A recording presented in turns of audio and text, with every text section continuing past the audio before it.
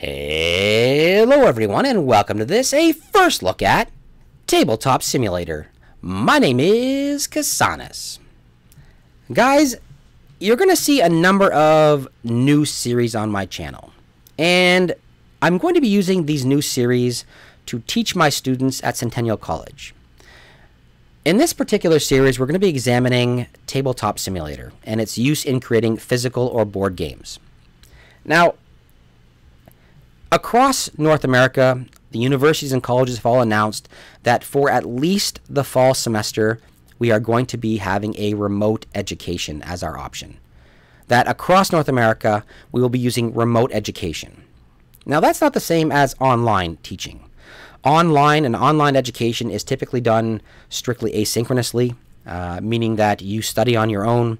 Your professors will mark the stuff you hand in, but you're kind of on your own in your learning. That's what asynchronous teaching is. Everything is done without, not at the same time as everyone being online. We're not going for that. We are trying to avoid some synchronous teaching, and we are looking for, instead of online teaching here at Centennial, we are going to be focusing on remote education. And what that's going to mean is we're going to try and give you the same education that you'd have if you were sitting in our classroom.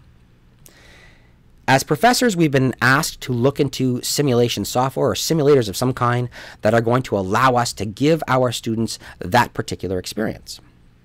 Within the game development program here at Centennial, we do about 2 semesters worth of board game design. We don't focus strictly on board games. We obviously do digital games and everything else in their first year, but several of the courses in first year are focused on the design and construction of a board game. And some of you might be thinking well, I'm not interested in board games. I want to make digital games. Well, it's really important to understand that game design is about the mechanics and the systems you create. That's what your game is. Game development is about the creation of assets. It's about writing code. It's about creating sound. All of that kind of stuff is what game development is. But game design is about understanding the rule set or the mechanics that you're creating for your player's experience and the systems that contain those mechanics that present those mechanics to your players. When you opt to design a board game, you still have to create those mechanics and you still have to create those systems that are going to present your game to the player and the mechanics that your player will experience your game through. And that's why I think board games are so important. It removes the technology that is maybe standing in your way of creating a game. Right? If you don't know how to use Unity, if you don't know how to use a game engine, if you aren't great at creating digital assets or coding, then this is going to allow you instead to concentrate on, as you learn digital stuff, it'll allow you to concentrate on the creation of mechanics and the design of game. That's what board games do. So that's why we focus on it, or that's why we at least include it within the first year of study here at Centennial. Now, normally, in a class that I teach a class that focuses on those ideas. We explore Dungeons & Dragons as our base game, and we explore the idea of what the mechanics of Dungeons & Dragons are. We explore the systems involved and the characters involved and the narrative involved and all the things that make up a game through a physical or a role-playing board game, a physical role-playing board game. In each of my classes, my students also create prototypes. They're given an hour and a half each class where they create a prototype based on a mechanic or a system that I define for them. So maybe within one class I will say, you are utilizing a particular game aesthetic. I'd like you to focus on the idea of a challenge as your game aesthetic from the MDA, which we'll see if you follow the other series that are going to be new on this channel. So I will give my students something that they have to work within, some constraints they have to work within, and they have an hour and a half every week to build a board game, to create a prototype from odds and ends that I bring into class. Now, obviously, we can't do that because my students aren't going to be sitting in class with me. But I'd still like them to go through the rapid prototyping involved.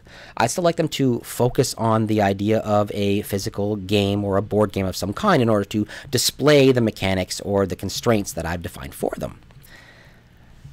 This is Tabletop Simulator, and this is what I'm going to be using in my classroom. So if you are interested in following along with this series, then I suggest that you get yourself Tabletop Simulator. Now, this series is here. Tabletop Simulator series is here because I believe that a classroom is not the place where we should be learning software. Sometimes it's necessary, but I don't like classes that are focused in any way on understanding software, right? I'd rather teach you principles and then have you understand through practical means, through the use of software, how to implement those principles. So what that means is I don't want to spend my hours that I'm going to be teaching synchronously to my students explaining how to use Tabletop Simulator, right? I don't want to do that. So instead I'm going to be creating this series of videos that will explain Tabletop Simulator and explain its use in the creation of game. Because Tabletop Simulator not only allows you to play games, but it allows you to create games, and that's what's awesome about it. Basically, Tabletop Simulator is a physics platform. That's really what it comes down to. It has built-in mechanics that allow you to flip cards, roll dice, flick things, throw the table over, all the things that you would do in real life. I throw the table over after every game I lose, but it allows you to do these things that you do in real life in this physics-based system. There is options to write code that will drive these, but a lot of it is strictly, let's add some elements to this game, let's add some dice, let's add some cards, and create a game, and then the rule set's there to allow you to shuffle and what have you, all right? So it's really, really awesome. And in fact, there are already thousands and thousands of games that are available on Tabletop Simulator, and the majority of those games that have already been created are absolutely free. They're absolutely free. The game that you are watching in the background, that you were watching in the background earlier, is called Dungeon. It's a game from like the 1980s. I played it when I was a kid. I found it on here. I was completely shocked that it's here. And we'll talk about where you can get these games afterwards. This first video is just really an explanation of what this series is going to be, and it's quite long-winded, and I apologize already for it. Let's take a look. Tabletop Simulator. TabletopSimulator.com is the homepage of Tabletop Simulator. You can read all about it right on this page. It'll explain everything you want to know about Tabletop Simulator. All right, they have several games that I said are absolutely free, but they also have some paid content. So if you're interested in creating a game, if you think your content should be paid for, talk to them. I am not in any way involved with that. All right, Tabletop Simulator can be purchased from a number of different sources. I'm going to recommend Humble or Steam. So here it is on Humble. Currently on Humble, Tabletop Simulator is selling for $19.79, which is pretty darn awesome. You can pick it up there. That's a great deal. If we take a look at Tabletop Simulator on Steam, it is available here as a single purchase. So for $21.99, you can purchase one Tabletop Simulator seat. And for 3 times that price, $66.50, you get a 4-pack. So basically buy 3, get 1 free. If you are in my class and you are actually taking my class with me, talk to your classmates. I'm setting you guys up on Discord already. Talk to your classmates, guys, and see if they want to come together and buy a 4-pack, because you're all going to need a version of Tabletop Simulator. Awesome. All of the games themselves are available through the Steam Workshop. So here we are on Steam Workshop. There are a crazy number of games. There's absolutely a crazy number of games. Almost any game that you can possibly think of is here. All right. There are 16,402 board games, 6,327 role-playing games. All of this stuff is here. It's crazy how much is here. There is some paid content, and there's some that is not paid. Majority of these games are not paid. They are absolutely free. Any game that you want to try is here, all right? Barbarian Prince was a game from the 80s. It is here. I was absolutely shocked what was here and available. And basically what it is the community. They're creating stuff and they're putting it up online for you for free through the workshop itself, through Tabletop Workshop. Okay? There's a crazy amount of stuff here, a crazy amount of stuff. Now, Tabletop Simulator allows you to create not only 2D pieces, 2D cards and that kind of stuff, but you can import all of your 3D assets. So if right now you're thinking like, well, I don't like board games. If you're thinking that right now, and you are a modeler or you're a 3D asset creator, you can be creating assets that you make available for your games. You can absolutely do that. They are actually hiring. If you go back to right now to Tabletop Simulator, right on the front page, let's see if it's here. I saw it a second ago. Did I zoom out of here? Maybe I did. 2 seconds ago, I saw it up here. Tabletop Simulator right now. Oh, that's Humble. That's why. Let me go to Tabletop Simulator.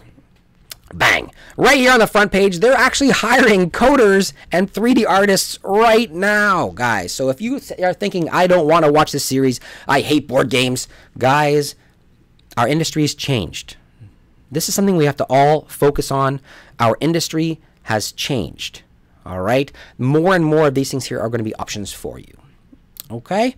All right, guys. So I'm not going to keep babbling here. I've been talking for a really long time already. I just wanted to say we are going to be using Tabletop Simulator. This is one of the new series that's going to be on my channel. I'm going to be discussing the use of Tabletop Simulator to begin with, so the use of the tools inside of Tabletop Simulator to play games. So I'll go through all the mechanics of it in the first several episodes, and then in the episodes afterwards, I will be discussing how to create your own games on Tabletop Simulator. I'm excited. I hope you guys are excited. Keep your eyes open. All of my content is going to be focused on the courses that I'm offering to my students this semester. So there's going to be a ton of new content. I have to have it up here. They have to have some way of doing it.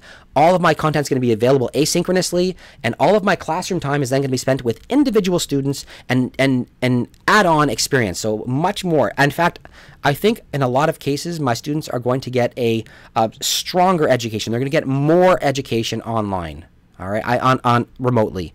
I honestly believe that. If you are right now on the fence about whether or not you should be returning to university or going to college next year, if you're just applied to a college, look at what your college is offering. Look at what your university is offering. This is a chance for us to change education. This is a chance for us to take a look at the idea of maybe a flipped classroom, where we present to you information asynchronously, and then we take the time instead to reinforce. So in the classroom, we take the time to reinforce the ideas that we are discussing. You'll actually, I think, get a very strong education. All right, guys? I'm looking forward to this. I hope you are too. I'm excited. Let me know down below with a thumbs up. If you don't like it, let me know with a thumbs down. That's perfectly fine. I'm going to be offering this content no matter what for my students, but if I'm doing something wrong, if you'd like me to teach in a different way, let me know that down below. All right, guys? Thumbs up, thumbs down, comments down below, and if you haven't done so, please take a few seconds to subscribe. Have yourselves a wonderful day, everyone.